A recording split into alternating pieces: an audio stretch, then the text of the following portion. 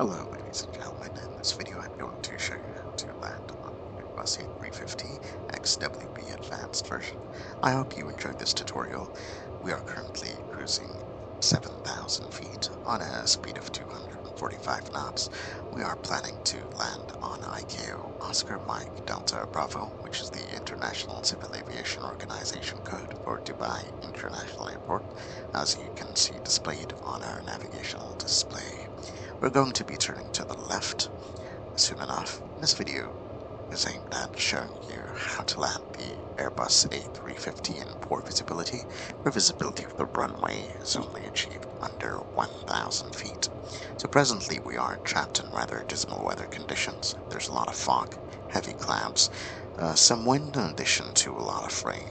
Presently, moreover, we are going to begin our gradual descent to 3,000 feet, and will hopefully be descending at a very gradual rate of descent of negative 800 feet.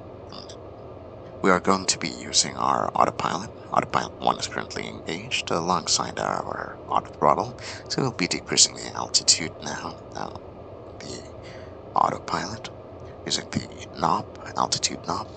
We are going to be landing on apron 30 right, where the final true heading for apron 30 right for aerodrome Oscar Mike Delta Bravo is 302 degrees. We are going to be engaging in a gradual left turn soon enough. We have already begun our gradual descent, thus we shall be decreasing our airspeed momentarily to below 200 knots. For standardized procedures for Airbus or Boeing aircrafts, any aircraft for that matter, if you are below an altitude of 10,000 feet, you must be simultaneously be below the speed of 250 knots. It is very important, as this is the only way ATC or air traffic control can easily control you, and this is to ensure that you are at a proper speed upon arrival, upon your approach. Thus, once below 10,000 feet, it is imperative that the aircraft is at a speed that is below 250 knots, as to not overshoot the runway. And if you are at 3,000 feet, it's always preferable to be at a speed of 200 knots or below. And if you are at 1,000 feet, you should be preferably traveling close to your final approach speed. In our current scenario, based on our calculations, based on the weight of the aircraft's computer recommend a speed of 139 for our final approach speed, so that'll be the speed we'll land with. Now we are going to continue our gradual turn to the left so that we begin to align with Oscar Mike Delta Bravo, runway 30 right, final true heading 302 degrees, final approach speed shall be 139. Presently it's not very useful to look outside the cockpit due to the fact that we are not going to be able to see anything for an extended period of time. Thus keep in mind that such scenarios are a very effective way of getting yourself familiarized with and well acquainted with using the instrumentation on the airplane, depending primarily on the primary flight display and the navigational display. So we're going to attempt to perform a successful approach and landing in conjunction. This shall help us garner more experience in using the instrumentation on board to successfully align and localize the aircraft with our runway. Thus, for the purpose of this tutorial, we shall be primarily depending on looking at our instrumentation instead of looking outside. You can see the flight display, the primary flight display, which is situated on the left-hand side, and our navigational display, which is situated on the right-hand side, just next to the primary flight display, the PFD.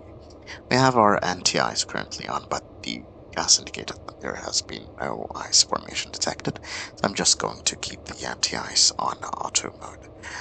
Where if there is any ice detected, the computers will detect that and shall appropriately be using the anti-ice as needed. Now we are still gradually turning, and about to complete our turn, just gradually turning, and we are gradually losing our airspeed. Moreover, this altitude, our airspeed is optimal, and we have ample time to reach our final approach speed once we are on final. And that is what we are aiming for, to reach an optimal speed that we don't overshoot the runway, because if we try to land and you're too fast, you'll have trouble shedding your speed. Consequently, you'll have to orbit to the left or to the right to lose that airspeed and reattempt the landing. We don't want to do that. We just want to have a successful approach on the first try and be stabilized before 500 feet without needing to orbit to the left or to the right to fly a circle to lose the airspeed.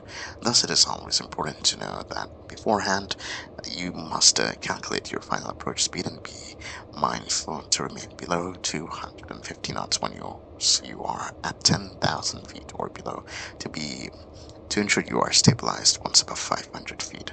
And it's preferred that you are at your final approach speed at 1,500 feet or below. That is 139 in our case. Moreover, in this scenario, we are going to be performing a visual approach. The runway 30 right is equipped with Cat 2 and Cat 3 for the ILS. But for the purpose of this tutorial, we are going to perform a visual approach instead to demonstrate how to use the compass on the navigational display to properly navigate to our designated runway. Thus, if we can't see outside, but we want to align the airplane with the runway 30 right, yet visibility cannot be established when we are unable to see outside. What do we do to find our runway and align the airplane? In such scenario, we use our instrumentation in our navigational display. On the navigational display, you see the magenta marker for Aerodrome Oscar Mike Delta Bravo, runway 30 right, and we have to align it with heading 302, which is the final true heading for the runway. And once we are successfully done on the navigational display, we become fully aware that we are about to align, almost localized with the runway that we are trying to land on. So shortly we are going to be using our flaps, increasing our flaps to flap 1, and we'll be dropping our landing gear and arming our automatic brakes and turning on the landing lights momentarily. Presently I'm just going to continue descending, keeping the descent rate at -9, between -800 and 1,200 feet per minute. We're still not aligned with the marker, which does not connect without the 302, meaning alignment has still not been achieved. But as you can see, the magenta marker is slowly moving and aligning. We'll arm the speed brakes and use the flaps 1, and we're going to turn on our landing lights and our windshield wipers, as you can hear the rain droplets against the windshield. So spoilers are armed. Flaps on 1 are currently on 2,000 feet. Altitude is 1,600 feet. The primary flight display is going to tell us when to further extend the flaps. Use each flap setting at the rated speed.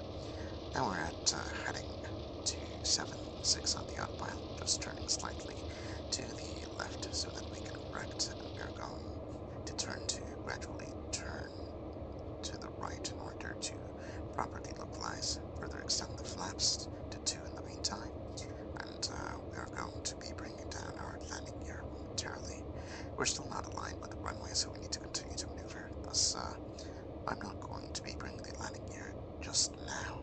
It's because if you bring the landing gear down too early when you're still maneuvering and localizing with your runway, what's going to happen is bringing your landing gear down early is just makes it a bit more difficult for the aircraft to maneuver.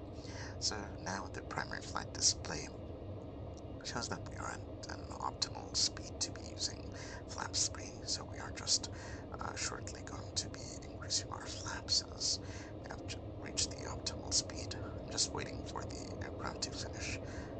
Now the turn before on the and we'll toggle the seatbelt sign twice so that the passengers get prepared for landing. Side stick priority to the captain, and I'm going to momentarily be disengaging the autopilot. Flap 3. Now it's an appropriate time to be turning to the right to heading 298 will be good. So we're doing well, and once we're below 1,000 feet and hopefully establish visibility on the runway, I'll be using the side stick to localize the aircraft with the apron 30 right, final heading 302, and change the magnification to 20 on the navigational display so we can get a better view, and we'll just decrease the speed to 1 or and applying full flaps. Landing gear is down and locked, and we have successfully engaged the automatic brakes on medium setting. The autopilot has been also disengaged. We're currently out of control over the aircraft in order to begin our visual approach. However, we still are unable to see anything outside yet. But regardless, I'm to use the side stick to begin to localize with my runway, even though I can't see the runway from my cockpit due to the fog and poor visibility. However, I'll use the primary flight display and navigational display to successfully try and navigate and connect to getting research with the magenta marker for Oscar Mike Delta Bravo. So I'll apply very gentle inputs, and I'll momentarily zoom out so you have a better view of the side stick. I currently just need to have a good view of the primary flight display and navigational display in order to input the proper input to the side stick. They have to be very gentle and never sudden or abrupt. There's no need for forceful or abrupt inputs into the side stick ever. Doing so shall only cause oscillations, and you'll just need to correct. So you just have to place very soft, gentle, calculated inputs into the side stick and give the aircraft appropriate time to respond. And soon enough, we'll be having visibility. So just lining visibility has been established on apron 30 right, and we're just about to localize with our runway 30 right. Try to get it perfectly localized, and we are still not at 500 feet yet. However, we are stabilized. Landing gear is down and locked. Our automatic brakes are set to medium settings. Spoilers are on.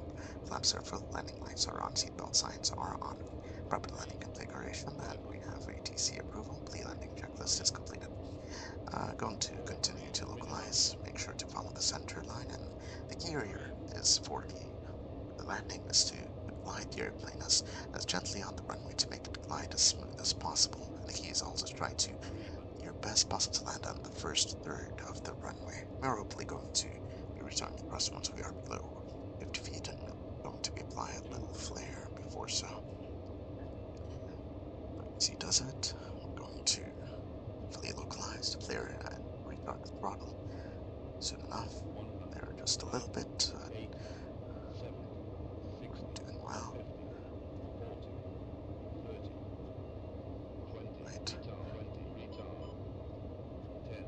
Here we're gonna retard the thrust, and the warning, just disengage. Oh, just a little flare, disengage that warning. I'm gonna use some left rudder to keep us on the center line, and we'll not be needing reverse thrust, very long runway.